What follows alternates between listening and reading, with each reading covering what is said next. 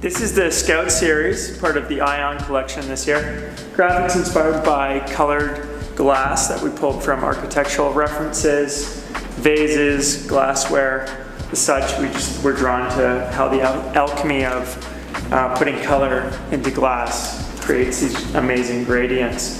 As far as the board's concerned, the Scout is your POW freestyle board.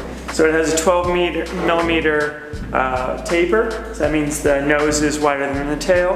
Just helps to kind of fish out the nose riding in POW. You combine that with the hover camber, where you have an early rise in the nose going through camber in the middle, all the way out to your tail contact point. We have a sintered base, one of the hardest in the industry at Dursurf. Running sintered base, die cut.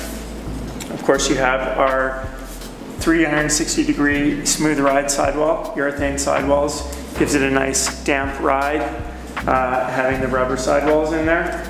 Channel for infinite stance options, poplar Polonia wood core, and then we have also our Inertia Carbon Rods. The Inertia Carbon Rods are amazing because they're like fishing rods in the board, so it has this built-up tension that gives unparalleled pop to the ride. That's the Scout board.